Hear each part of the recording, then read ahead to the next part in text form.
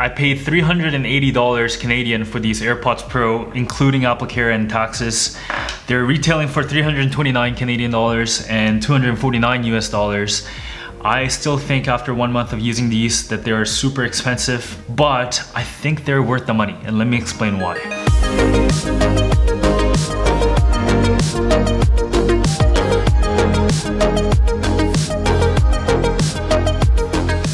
Welcome to MD Prospect, everyone. My name is Jimmy. I'm a final year medical student here in Canada. So before I go on with the rest of the video, I will give my final verdict so that I don't waste any of you guys' time. If my friends were to approach me and ask me, should I buy these AirPods Pro? Here are 4 things that I would say. 1, buy AirPods Pro if you're going to buy regular AirPods. 2, buy AirPods Pro if you're going to buy over-the-ear headphones of the same price range, because this is a better everyday product that you'll get more value out of. 3, if you care deeply about noise cancellation and sound quality at the expense of everyday usage, as opposed to getting these, get the over-the-ear headphones. 4, if you're exploring other in-ear headphones, you got options like Sony WF-1000 XM3, you got Bose SoundSport Free, you got Samsung Galaxy Buds, you got Google Pixel Buds. But at the end of the day, I feel like they're all still chasing AirPods Pro in terms of design and getting all the details right. Alright, having said that, I will give you a quick summary of what I'm going to talk about for the rest of the video. These are 5 arguments that I'm going to make as to why these AirPods Pro are worth the money. 1, these can seriously compete against over-the-ear headphones for noise cancellation. 2, these got vent technology that makes it incomparable to other cheaper earphones. 3, Apple nails all these big things that we look for in earphones. 4, Apple nails all these small things we look for in earphones. And 5, Apple's rolling out with extra features for AirPods Pro coming out later this year. First, let's talk about noise cancellation. Noise cancellation is the first thing that I look for next to sound quality when I'm buying a pair of headphones. And I think the most of the money that I spend on headphones should go towards noise cancellation. I think these reach 85 to 90% noise cancellation effectiveness as Bose QC35 over-the-ear headphones, the top-notch noise cancellation headphones for everyday consumers out there. For those of you who do not own any of these, let me give you some examples of what effective noise cancellation sounds like at a cafe, while running, and at a quieter setting. So you're at a cafe, this is without any earphones. Now you're putting on Bose QC35s. Now you're putting on AirPods Pro.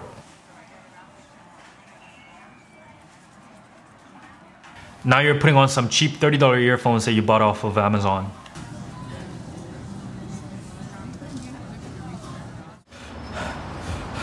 And this is while you're running without earphones. This is while you're running with AirPods Pro. This is while you're running with $30 Amazon headphones.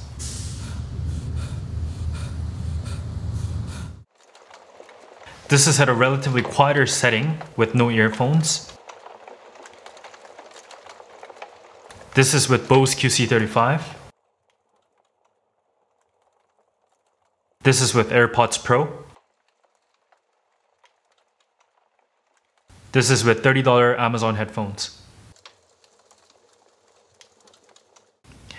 Now you heard some examples. The last test would have been for me to wear these on an airplane, which is kind of impossible to do during COVID, but I think I'm gonna go on a transplant run pretty soon here. So if you follow me on Instagram, MD Prospect, I will update you guys soon with that result. I've worn these Bose QC35 over-the-ear headphones almost every day and everywhere as a medical student. I used to wear these at a cafe and block out all the noise and completely focus on my studies. But I cannot wear these during summertime because it gets way too sweaty, or during exercise. And these are big, so I can fold them up like this and carry it around my backpack, or put them around my neck, extended fully, but they kind of squeeze down here and it's not comfortable. So as everyday headphones, these are not ideal. While AirPods Pro, you know, it's perfect for everyday usage. It achieves 85 to 90% of noise cancellation in my opinion compared to Bose QC35s. But I can wear these during summertime and I can wear these while exercising. So I'm willing to forego better noise cancellation and better sound quality to pick up one of these. And this is where I really don't understand the value proposition for regular AirPods. You know, if I'm going to spend over $200 on earphones with no noise cancellation, I'd rather spend that money on buying something with the noise cancellation like other competitors, like the ones that I previously mentioned. Or just spend an extra $100 and get these AirPods Pro. You're spending that much money anyways. My second argument as to why these AirPods Pro are worth the money is because of its vent pressure technology.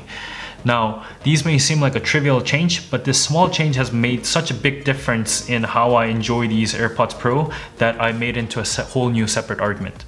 The best way to describe this vent pressure technology for people who don't have AirPods Pro is by using fingers to block out your ears. Don't do it yet, let me explain first. Other in-ear headphones without this vent technology that claim to have noise cancellation will sound exactly like as if you put your fingers inside your ears. You can still hear your own breathing, you can still hear your own swallowing, you know, you feel plugged up, but AirPods Pro wouldn't do that.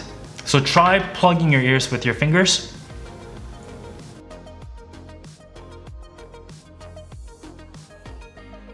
And with AirPods Pro, if you plug them into your ears, it will initially feel like you're plugging up your ears with your fingers, and then it makes this sound and it completely changes the environment. The pressure between your ears and the outside kind of equalizes, and you hear your breathing less, you hear your swallowing less, and you don't feel plugged up, which is like just completely amazing. All right, number 3, Apple nails all the big things that we look for in a pair of headphones with AirPods Pro. So these are things like sound quality, comfort, ease of use, design, portability.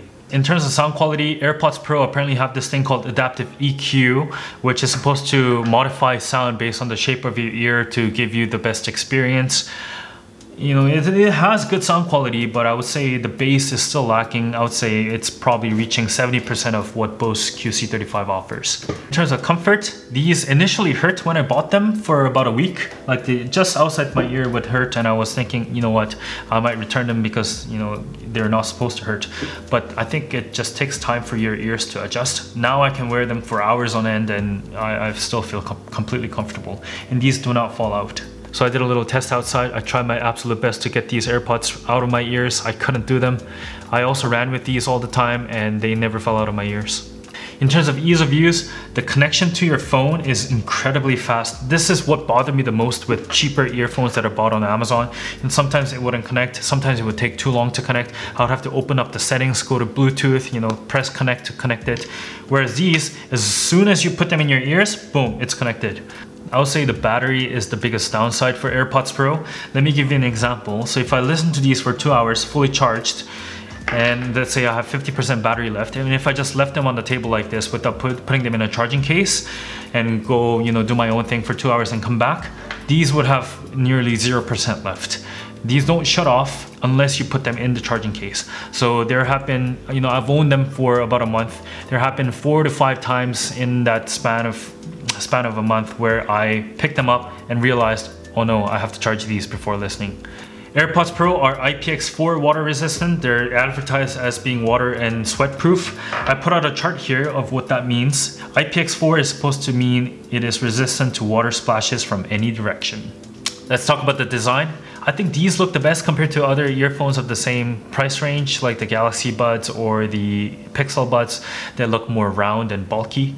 People complain a lot that these don't have volume buttons on them, but I personally didn't have any problems with it because I would just adjust the volumes on my phone, and I can, without taking these phone out, I can just keep it in my pocket and find the volume buttons and then adjust the volume from there.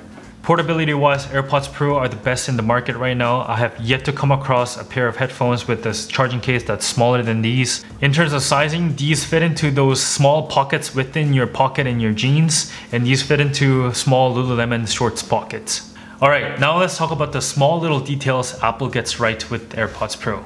Now, Apple added this transparency mode where you can keep these on and still talk to other people. Now, right now I'm on transparency mode. I can still hear myself clearly. If the other people were sitting in front of me, I would hear them clearly. But I just find it so rude to keep them on while talking to other people. And it's so much faster to just take it off and talk to people as opposed to switching back and forth. So for example, if I'm on a noise cancelling mode listening to music and I'm supposed to talk to the person, what I would have to do is I would first have to pause the music, and I would have to put them into transparency mode before talking to them. And that would take over 2 seconds. So I don't use this transparency mode often. Tasha gets incredibly mad if I have these on while talking to her. The only time I use is when I'm walking outside or running outside and I need to pay attention to what's going on around me so that I'm safe. That's when I turn it on while listening to music or listening to audiobooks. Another small thing that Apple did really well is autoplay and auto stop. So as soon as I put them on, the audiobook starts playing. As soon as I take it off, audiobook stops playing, and there's almost no latency, and that is awesome. The last small thing that Apple did really well is Siri integration to these AirPods Pro. I don't really use Siri because they're slow and they don't answer me correctly at times, and they don't allow me to use Spotify or Google Maps. But when I'm running with these AirPods Pro, that's when the Siri integration really shines. So I'm running like this, listening to an audiobook, and I get a text message. Siri automatically stops the audiobook and then reads the text message out loud to me, and then I say my response back, and after my confirmation it sends it to that person, and then automatically it starts replaying the audiobook. And I can do all of this without touching my phone, without touching my AirPods. I have my hands free and I'm continuously running, and that's amazing. Now, my last argument for AirPods Pro is that there are extra features that are coming out to AirPods Pro that were just announced at WWDC for iOS 14. So the biggest thing that I'm looking forward to is automatic switching between Apple devices. So right now I have to connect my Bluetooth on my laptop and my phone, juggle it back and forth every time I use different devices. But with automatic switching, if I'm looking at my phone, it's connected to the laptop, and as soon as I switch to my phone, it connects directly to my phone so that I don't have to mess with Bluetooth. Second thing is spatial audio. It's supposed to give you like a surround sound. So I put an animation here. Now this is supposed to give you a surround sound if you're watching Netflix on your iPad or on your phone. Even if you move your head around, the sound should come from where it's supposed to come. Alright, that's the end of the video. Hopefully this is the last video you watch before buying an AirPods Pro. My next video will feature MacBook Pro 2020 13-inch model update after 100 days of usage. And then the videos after that will be MacBook Air student focused review and iPads Pro student focused review. I hope you guys have a good day and see you guys soon.